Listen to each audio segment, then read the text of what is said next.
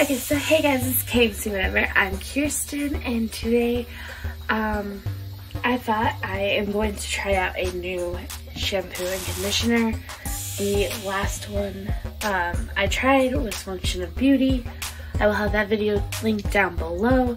But I just currently got my hair re-dyed, and this is what it's looking like right now. So I want to try the, what is it? Here it is. The Matrix Total Results Keep Me Vivid shampoo and conditioner. You can get this at Cost Cutters.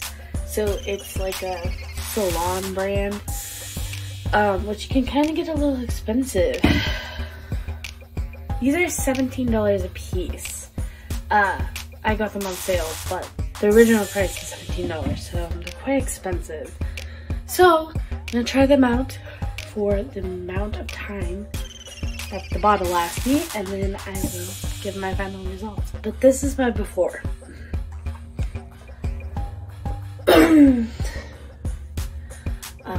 My hair was in a ponytail and I just got it dyed. So blue. It's looking pretty good now, but yeah. Okay, so hey guys, sorry to pop in like this, but I wanted to give you my final thoughts. This video is all over the place. If you watched my Function of Beauty video, you would know that I completely spaced that I made these two videos. Especially this one, all of the footage I recorded had gotten lost or deleted. I have no idea where it is. So I don't have a lot of video for this video, but I wanted to make sure that we came on here and posted it anyways, just to have like a checklist, I guess, to know that I've already tested this product before.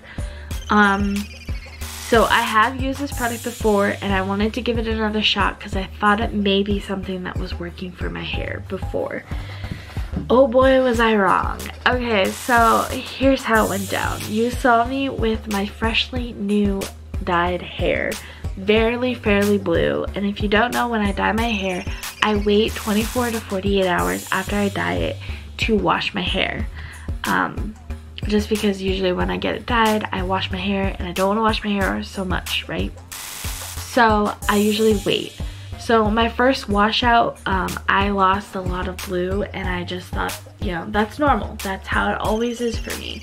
I always lose some blue because it's just freshly dyed, you know? A couple days later, I shot our, I think, Hall County Fair vlog. In that video, I'll show you a little clip of the only clip I can find with my hair after I used the shampoo. And if you notice my roots in that video, you can kind of see the lightener that was in my hair, and it's kind of a greenish color. It's not blue anymore, but fairly blue down here, but like kind of greenish blondie colored weirdness up in the roots. It's not that noticeable, but that is only 2 days after, you know, having my freshly dyed hair and the, you know, first time ever using it.